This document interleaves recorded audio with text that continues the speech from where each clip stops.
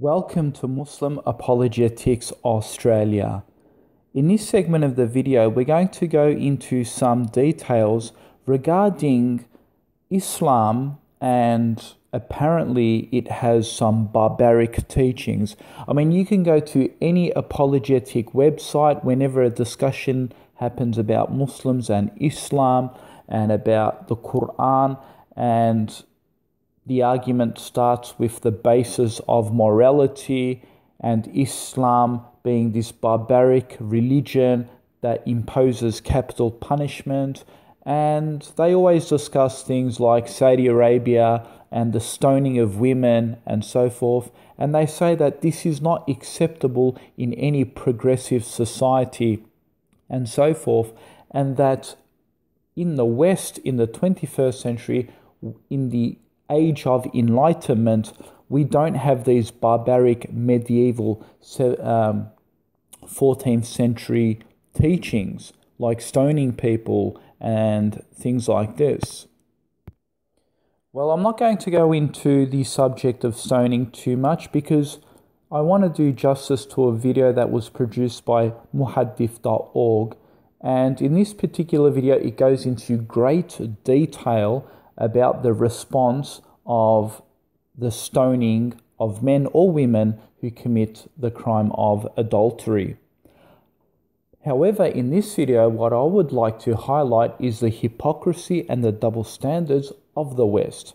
So, if you want to see a video response on that subject, I'll put a hyperlink below this video and you can see a clear refutation showing that the teaching is really to protect the safety and security of human civilization and family circles.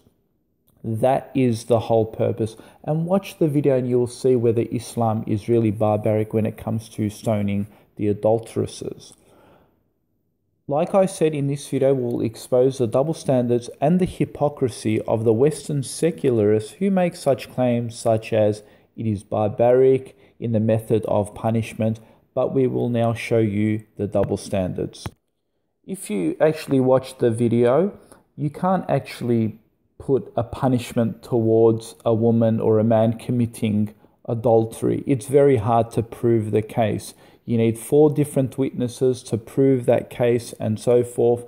It has to go through jurisdiction in front of a judge and jury and so forth.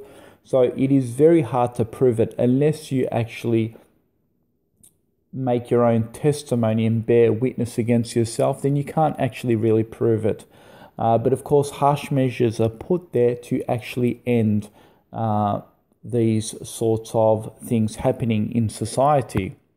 And really, the accusers and the critics who actually make an argument against it, they don't like to put themselves in the shoes of the victim. Right? If something, God forbid, happens to, their wife, it's between him and his wife and so forth, and a conflict happens and then she gets caught cheating or whatever, then he wants to put such punishments upon her. But when it's someone else's wife, he uses a double standard approach. Oh, it's someone else's wife? Oh, yeah, it's just barbaric to, put a punishment against that type of person. But here we go. There's a person here in the comment whose name is Joe Willer. He says that Islam is pretty filthy. It's like an animalistic religion, basically. It, stones people. And I said to Joe, I wonder how you would feel if you were married to a lovely wife who had a beautiful family and you had kids and you found me in bed screwing your wife, which led to the destruction of your home, caused separation, tore your warm home apart. I wonder what you would want done of me. I bet you'd want me executed, wouldn't you? But there are some, I agree, who don't mind their wives being screwed. They actually get off on it thanks to the morality of secular animal-like porn industry. So, you get double standards here when it comes to the punishment. And capital punishment isn't something that is just relative to Islam. When they wanted to hang Saddam Hussein, The West gave Saddam Hussein to Iraq, didn't they? And they wanted Saddam Hussein to be hanged. Saddam Hussein was choked by a rope. He was in pain. He was dangling with his legs, and he was just sitting there waiting for his death, being choked by a rope. Did any of the Western nations condemn this? Did any humanitarian group get up and condemn this and say this is barbaric? We should stop this. We should make a petition to stop this. You know, Westerners say, oh, you know, we're against hanging people. Well, why didn't they stop Saddam from being hanged? They happily gave Saddam to the Iraqi people where he got choked to death, right? So what happened to Islam and being medieval? It does capital punishment. It does these gruesome executions.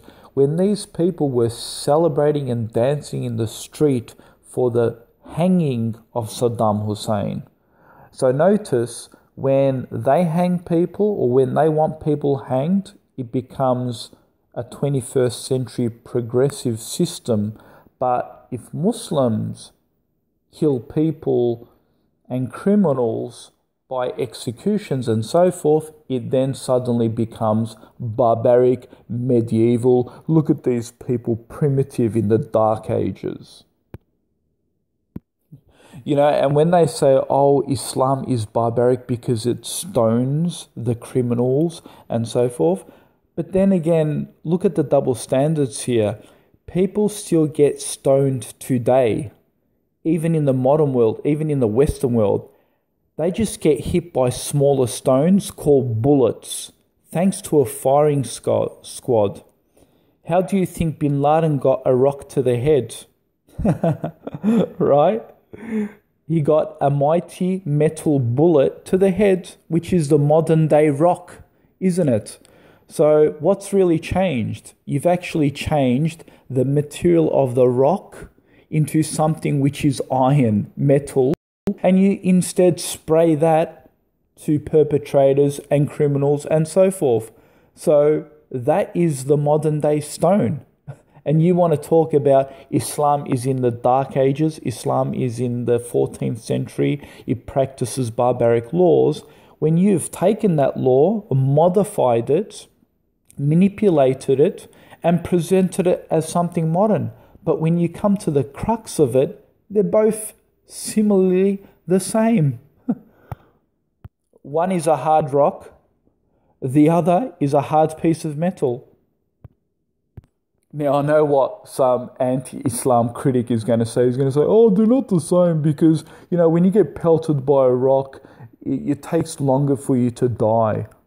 Yeah, right. And when you get pelted by bullets, it takes a shorter time, does it? So when a police officer is running down and shooting you down, you know, and he hits you in the arm, hits you in the chest. Usually the bullet's hitting you in the chest. Oh, it takes a very slow time, does it? It doesn't torture you at all. It's interesting because even in the Western world, when people are, you know, sent to death row and so forth, or put in front of a shooting squad and so forth, and they get shot, some of the victims' parents actually say, oh, well, he shouldn't really get shot, right? He shouldn't really get shot. You know, a quick kill in the head would just, you know, it's just too easy for him. I mean, I want him to rot in prison for the rest of his life. So you can't really win with that argument. So yes, in our modern time, we still have electrocution, people on death row, blow their eyeballs out of their eye sockets. Almost all in the West celebrate the hanging of Saddam Hussein, strangled by a rope. But hey, Islam is medieval and barbaric. Yes, it is.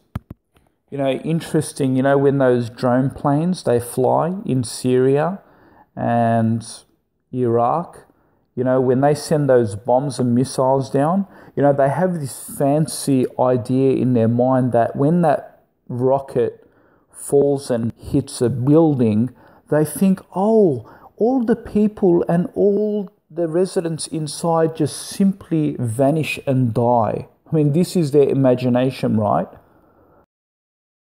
is most of these people are still alive, and a lot of them have got their limbs amputated, right? And they're just lying there, right? And they want to talk about how Westerners and how 21st century modern civilization knows how to execute people humanely.